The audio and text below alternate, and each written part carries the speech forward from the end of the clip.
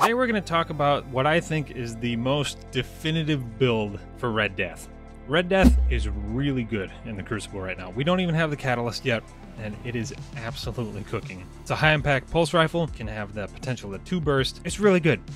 Everything about it is just fantastic. Inverse relationship is giving you tons of stat buffs, increased handling, reduced flinch, increased movement speed. That's just for dealing damage. Then you're getting healing when you get kills. You're granting cure to allies nearby. It's crazy. It's like Heal Clip on steroids. It's got high caliber rounds for, extra flinch against your opponents. So that's amazing. What I wanted to focus on today was a build. It's almost identical to a build I made a couple months ago, but I'm calling it Knucklehead Perfected. I'm using this with Knucklehead Radar because I think it's one of the most effective PvP exotics for hunters. It's neutral game, it's up all the time. It's going to provide radar while you're aiming, as you can see there, enhances your radar while crouched, but the big one is that it visually marks targets. So you're going to have those targets marked with a little red X looking thing, and with the potency of dueling that Red Death has, combined with the benefits of Knucklehead Radar, it's just crazy. So I'm going with maxed out resilience, so we have increased flinch resistance as well. That recovery stat is killing me as well. I don't really have the armor to improve that, but then we're also combining it with Night Stalker. And the reason we're doing that, and it's a really simple build. It's just like 3 pieces. You got the exotic weapon, you got the exotic armor, and then this one fragment here, Echo of Vigilance. I like the idea of kind of stacking together the healing buffs. So you got Echo of Vigilance, that when you get a kill and you've got low health, it's going to grant you a temporary void overshield. Red Death is also healing you, so it's going to kind of combine with the overshield and the healing to bring you kind of back up to full strength. Cure times 2 is really good in the Crucible, but it's not going to bring it back up to full health. Echo of Vigilance just kind of pushes it a little further. I have been really cooking with this combination. It is really something that's been enjoyable. So we're gonna see how it goes when I'm actually recording, and hopefully we can pop off here. I know some of you might be thinking, like, what's the point of making this video? Because the meta's good, and then you can make the meta disgusting. Fun. Okay. Alright.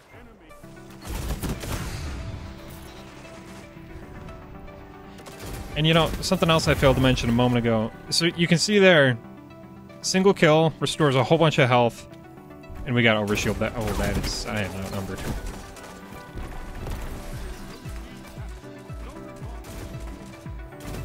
So you can see, I mean, I had an idea as to where that guy was the entire time.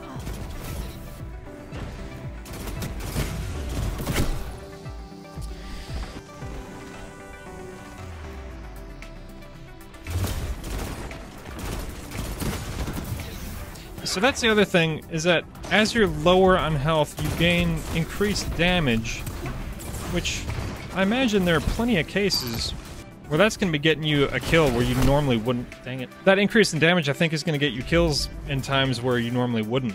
So it kind of increases your forgiveness a little bit. Crimson does have better health regen, so I'll give it that. But I think the ease of use and just the comfort level of Red Death is ridiculous compared to Crimson. Yeah, so right there, I mean, I didn't have to guess when that guy was coming out. I was able to kind of pre-fire, even though I was kind of in damage fall-off range there. I just pre-fired on him and he was cooked.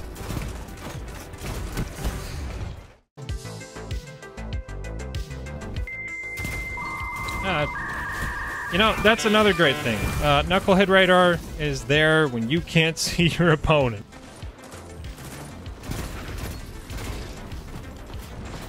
Come on, Pete. Gosh dang it, there's always multiple people. I can't tell you how fast I'm going to put that old ornament on as soon as I get it. I think the lore tab is hilarious because it's outlining this guardian who found Red Death and is like reforging it and purifying it with her solar light. And it's like resisting her, and she finally like reforges it, and that's why it's called Red Death Reforged. And I think most of us are probably like, this looks very cool, but most of us are probably just gonna slap that old bloody ornament on right away.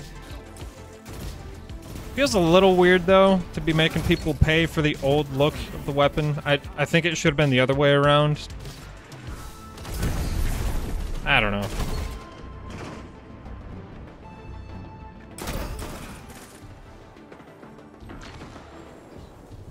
Peeking with no health is my calling card.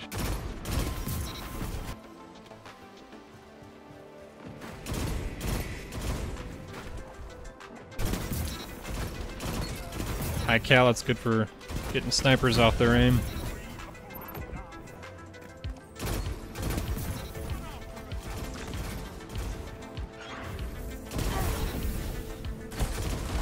Holy moly.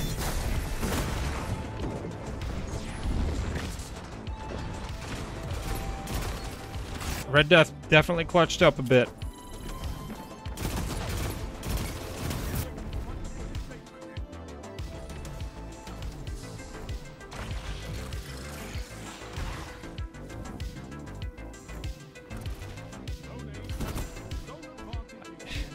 All this waiting around, I'm gonna find out that guy's AFK. No! He was in fact not AFK.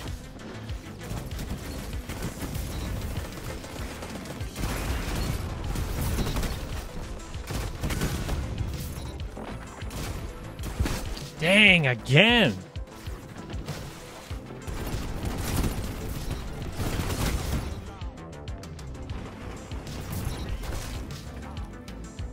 This guy's just ruining all my fun! I had Rampage ×3 in Desperate Measures. I was ready to cook him. I think that's like 90 damage per crit. Not this time.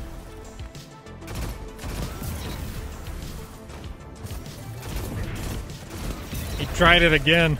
Okay, alright. Much better team game. I think we got more than 30 defeats. 34, okay.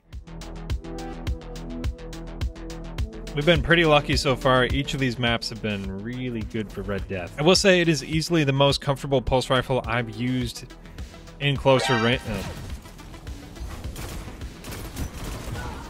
It's not the same guy, is it? See, Knucklehead, I mean, he was coming out at a weird angle, sliding out from cover, higher than I thought he should have been, but I was just tracking him the whole time. He had no shot. Oh my word. Hello.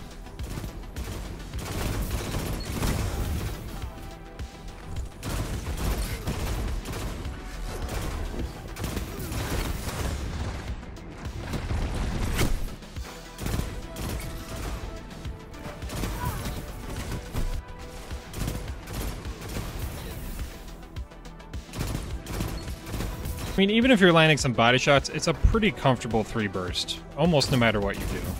All time, I think I've had like 3 more mercies inflicted on me than I have inflicted to others, so this is a big win. I need this. 20, but I'll take a 5.0. Alrighty, well, that's gonna do it for now. I just kind of wanted to jump in with a quick little informal review and some live gameplay.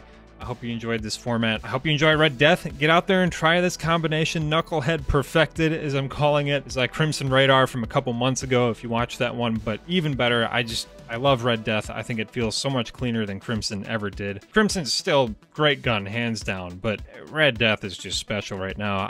I assume it's going to get nerfed. I mean, it's topping just about every usage chart, but all the benefits it gives you, it is such a reliable, consistent, easy, potent weapon in the Crucible right now. And paired with Knucklehead Radar for really strong neutral gameplay, that tracking is just ridiculous. If you enjoyed the video, leave a like. Don't forget to subscribe. And that's it. Thanks for watching. Catch you next time.